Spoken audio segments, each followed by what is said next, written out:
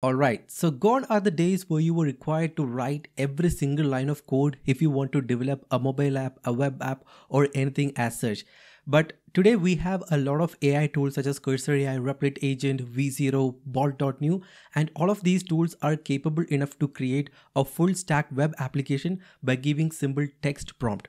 So you could go ahead and say, I want to develop a to-do app or maybe a sticky notes app or let's say a voice cloning app, and the AI will go ahead and write the code, test it out, debug the errors, and even deploy the app in a single click. So as we already know, there are a lot of different AI coding tools out there, and the most popular ones are V0, Bolt.new, Cursor AI, and Replit Agent.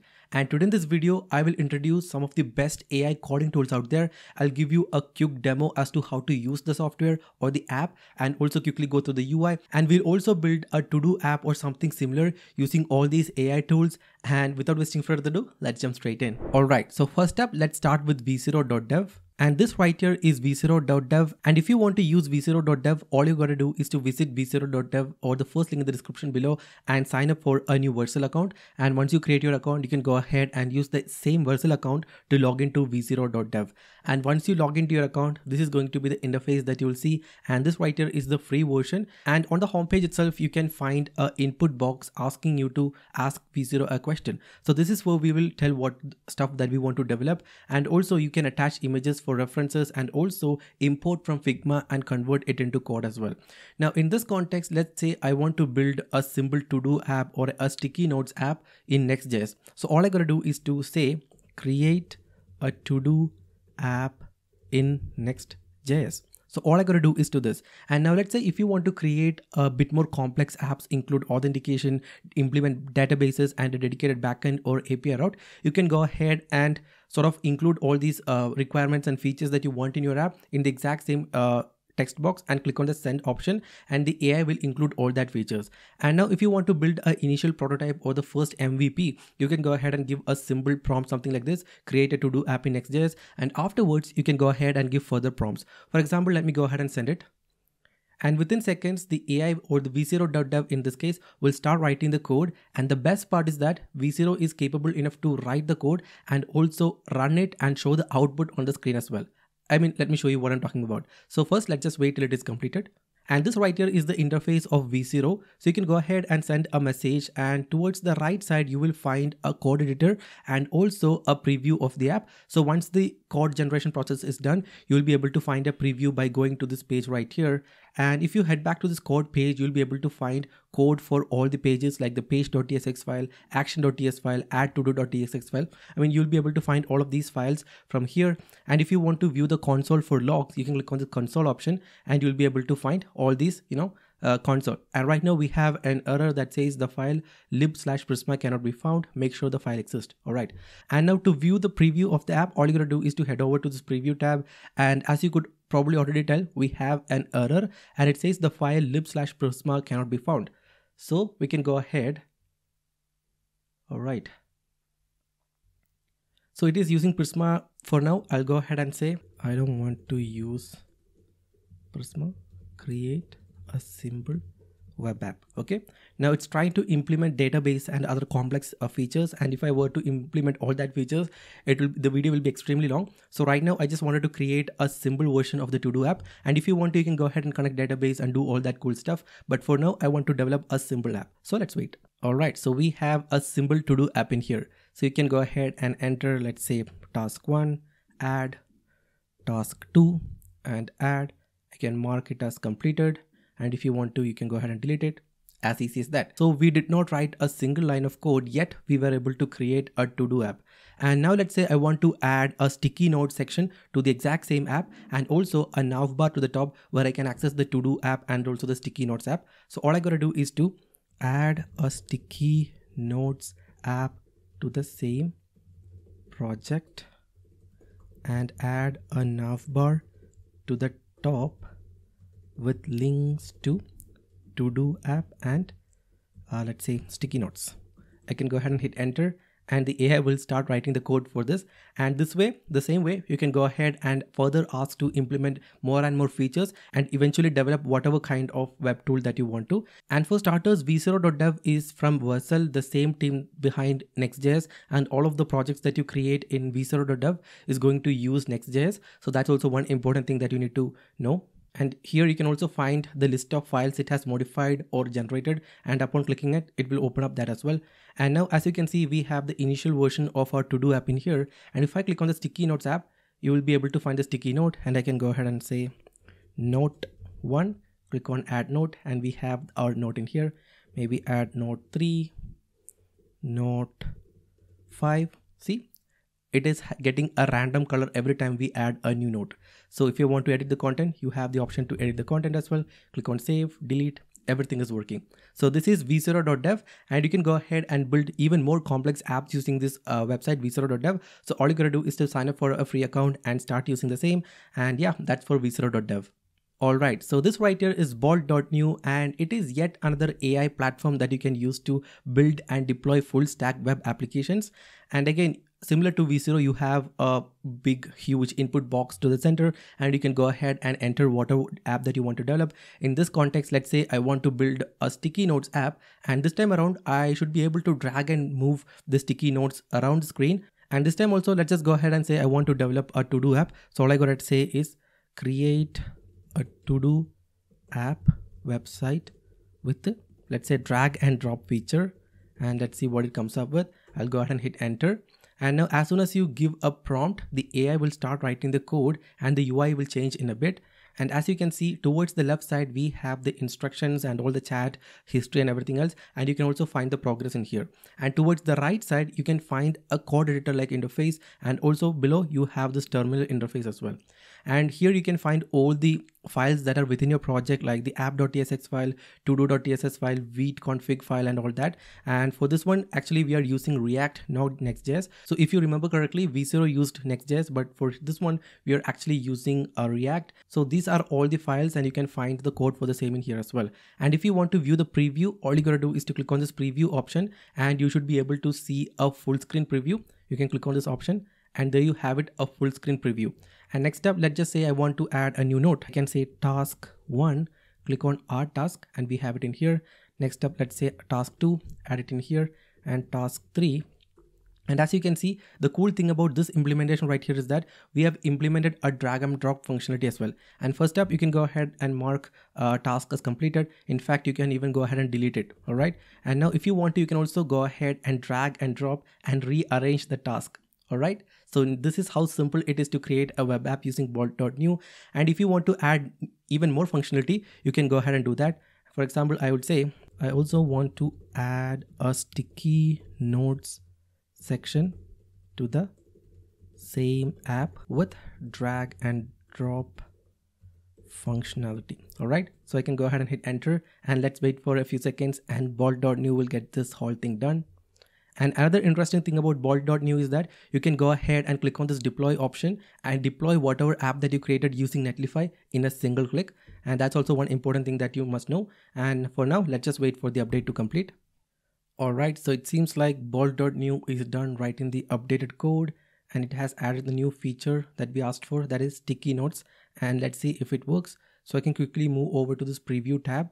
And this time around, if I put it in full screen, you can find two sections, that is task and notes. And if you click on this new notes option, a new sticky note will be shown. And if you click on another time, here we have another one, and we have another one and another one. Okay. And right now these nodes are all over the place. You can go ahead and give further prompts to fix it. And yeah, that's how simple it is to create a web app using Bolt.new. And if you want to, you can also go ahead and upload files in here and images for reference and ask it to code the same, and Bolt.new will get this thing done in no time. And if you want to deploy it, you can go ahead and click on this deploy option, and it will go ahead and build the application and deploy the same to Netlify, and will give you a live URL that you can use to access the app as well as to manage the app within your Netlify account. So that's all about Bolt.new. And as you can see, the site is now deployed, and if I click on this URL right here, I should be able to access the app, and there we have it. Add new task, everything is in place and everything works. So that's for Bolt.new. The next one in our list is Replit Agent, and Replit Agent is yet another AI coding tool where you can go ahead and provide simple text prompt and convert it into a web application. And for this one also, we'll go ahead and try to build a to-do app. So I'll go ahead and say create a to-do app and click on enter. And this is the interface of Replit Agent. So all you gotta do is to go to replit.com, sign up for an account, and once you sign up, this is going to be the interface that you'll see. And now the approach of coding with Replit is a little different from the other ones. So I'll go ahead and first give my initial prompt or whatever content or whatever type of web app that I want to generate, and Replit Agent will do an analysis and shows all the options, and you can go ahead and select the ones that you want and click on the approve plan and start option, and it will instantly start writing the code. And again, the UI is pretty similar to that of V0 and Bolt. Towards the left side, we have the instruction section with the chat history and all that. And towards the right side, we have the progress section, the web view, the demo and all that. And if you want to view the files within your project, you can click on this option right here, open files, and it should show all the files that you have within your project. All right. And another cool thing about Replit is that it allows you to choose your tech stack that you want to use. So if you use V0 or Bolt, you're pretty much locked to, let's say, a couple of these options, right? Now Replit Agent has much more support for different variety of tech stack. And as for this one, it seems like it's just creating a simple static website using HTML, JS and CSS. And okay, we also have Flask, that means Python. And apart from all that, there isn't any fancy tech or framework or anything that is being used for this particular project right here. In which ways, let's wait, and the agent is working. So as you can see, for the backend, it is using Python, using a Flask server, and seems like the coding part is almost done. And as you can see, it says, I noticed the Flask server is not running correctly, and let me check the issues and fix them. So Replit encountered an error, and it is fixing the error all by itself. And yeah, let's just wait for it to complete loading everything. All right, so it seems like Replit Agent is done writing the code, and I'll click on this option to open the web view so that we can see a preview of our app. And this right here is the to-do list app that Replit has created for us. And I can go ahead and give a task, click on our task. And well, seems like it's not working. Oh yes, it does. So we have the task added in here, and now I can go ahead and add another task, click on add task again. And now, as we are not using any dedicated framework or library, the whole thing is a little bit slow. And every time I click on this add task option, the page is getting refreshed. That's because we are just using simple JavaScript, HTML and Python backend. But if you use React or Next.js or any other thing, it will be a bit more snappy is what I would say. And I can go ahead and edit the task. We have a nice pop-up in here, and I can say task updated, click on save changes, and the page should refresh, and we have the updated task in here. And I can go ahead and click on delete, and the task should be gone. And yes, all right. So this is how simple it is to create a web app using Replit.com. So all you gotta do is to give whatever prompts or suggestions or whatever features that you want to add in the left section right here, and you can find a real-time preview of the same. And if you want to view the dev tools, you can click on this dev tools option, and it will show you the console, elements, network tab, resources, settings, and whatnot. Okay, and if you want to view the preview, you can click on the progress section right here, and to view the files, we have all the files in here. As easy as that. Alright, so far we have used Bolt.new, V0 and Replit Agent, and all of them are like a web platform for you to build apps, test it and deploy it, right? And now what if you want to use AI within your local environment, or let's say you want AI within the IDE that is installed on your computer? Now that's where Cursor AI comes into play. So the first thing that you're going to do is to head over to cursor.com and sign up for a new account and download and install this AI code editor. And now for starters, Cursor AI is like a IDE that is built on top of Visual Studio Code, but with added AI capabilities. So once you download and install Cursor, this is going to be the interface that you'll see. And for this one, I quickly created a new folder called as to do, dragged and dropped it to Cursor, and I went ahead and just entered npx create next app at the latest and /, and I initialized a Next.js project. All right, so that's what I did so far. And now to develop the actual app, all I gotta do is to click on this icon right here and click on this Cursor Composer mode. And now Cursor Composer is where the AI will go ahead and create the files, edit the code, add code, and do all that stuff for you.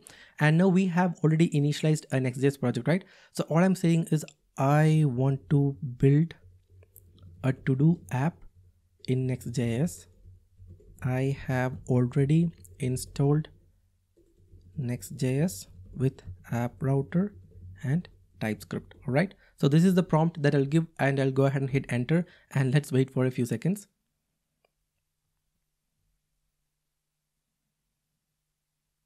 So as you can see, the AI has started writing the code for the same, and let's just wait till it is done. Alright, so it seems like the AI is done writing the code, and to accept the changes, all you gotta do is to click on this accept all button, and all the changes that AI has made will be accepted and will be made live.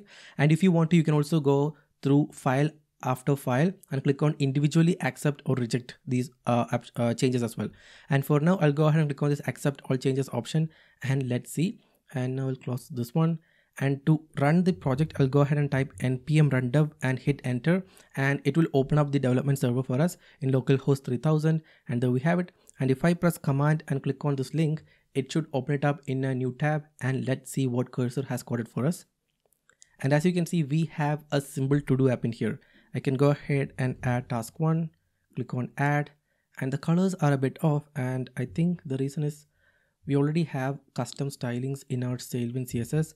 And if I remove these, let's say all these code, everything should be ready. Yeah, all good to go. I can go ahead and enter task 2, click on add, click on delete, maybe add a new one, and mark them as completed. As easy as that. So that's how simple it is to create a web app using Cursor AI.